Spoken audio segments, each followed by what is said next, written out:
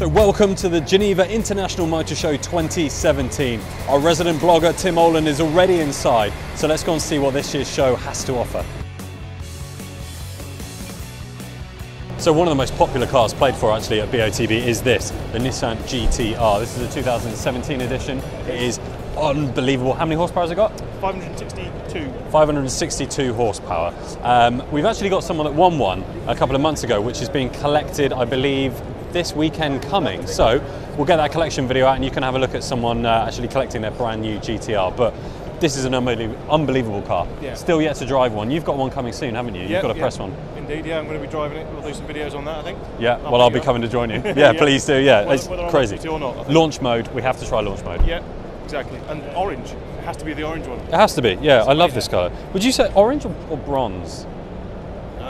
Orangey bronze. Orangey bronze. Right, let's go and have a look at what else we can find. So here we are at the Audi stand. Now, just before we go and have a look at all the R8s and the new TT-RS, I want to have a look at this because Tim's pointed out that this is quite a spectacular car, the brand new RS5. Yeah, this is, it's a bit of a step change for Audi on this one, because the old RS5 and RS4 had the big stonking V8.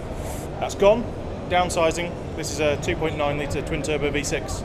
Okay, so more kind to the earth. Kind of the earth. Still got 450 horsepower though. Good. You know, still a lot of power, four-wheel drive, and look at it.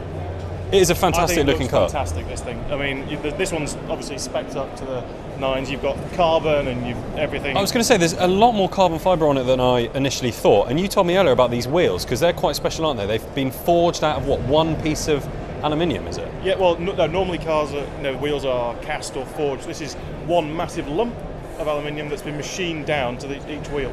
So basically, it's a huge amount of waste, but they look awesome. It's all about how it looks. And the great thing about this car is we are going to be adding it to the lineup at BOTB, so you could be winning the car behind me. Exactly. I really want it. And this is the engine that's going to go in the new RS4 Avant as well. A very, very popular car. It's a Facts Day, Facts Wednesday. Right, we've just arrived at the Honda stand and the first thing I want to have a look at is this, the brand new NSX. Now, you told me, and I'm hugely jealous of this, you're going to get to drive one soon. Yeah, hopefully so. Well, it's agreed and we're getting it in there. Amazing. I'll be picking you up, don't worry. Good. So it's the GT-R and now you're going to pick me up in this as well. Yeah. I'm going to be having a good day. So stats on this, because this is obviously kind of a hybrid system that it's working on. It is, yeah. 573 horsepower, 0-16 under 3 seconds.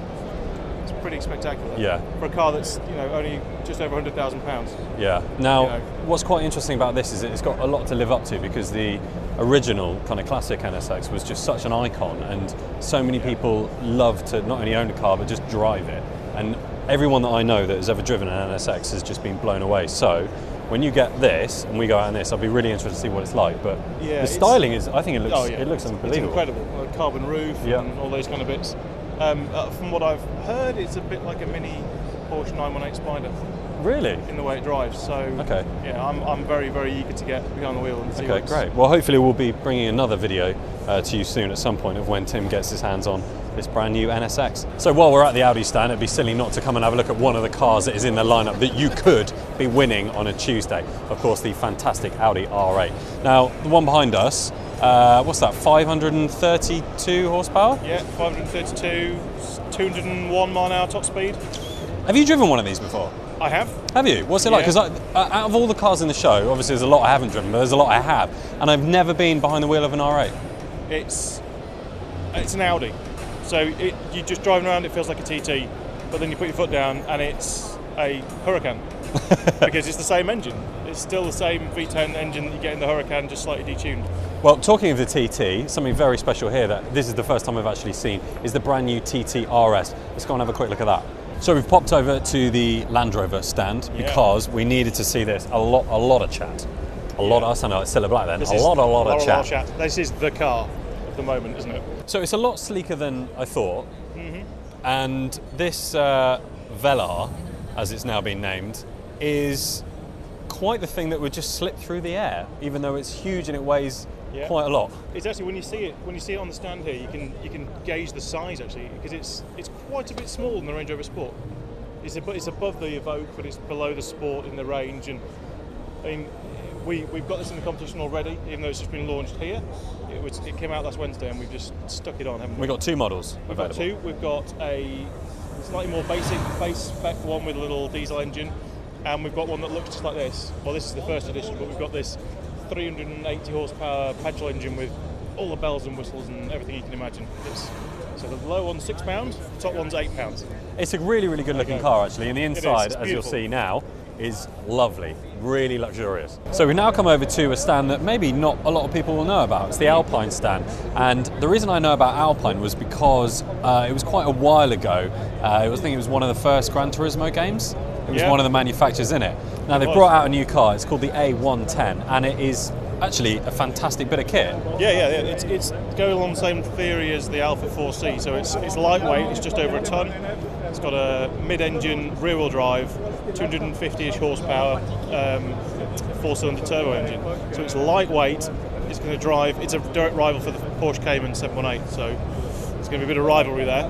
But I think it looks fantastic. It does look really good, and we're going to add it to the website as well. So you can play for this car behind me, which is a car that I really want to drive. So if someone wins it, I really hope we can get hold of one to surprise you, because I keep looking at it every time we walk around and I'm just like, I really want to drive it to see what it drives like, because I bet it's a real driver's car. So while Tim towers over me still here at the Geneva Motor Show on the Audi stand, I'm going to see how you fit in this in a second, because we're looking at the brand new TT RS. It's what, 400 horsepower, 4-wheel drive. Yeah. It looks really mean. I mean, the first generation TT, one of my friends owned, and I kept calling it a hairdresser's car, whilst I owned an MX-5, I have to admit. Okay. But the new generation TT is just mean, aggressive. It looks fantastic. We've got it online now at BOTB.com, so you could be winning one of these. And I think it's a really good step up for Audi. It is. This is the performance of this is incredible. It's 0 to 60 in 3.7 seconds, which makes this faster to 60 than the original V10 R8. There you go. They just keep getting better and better, these cars. In a 50 grand TT.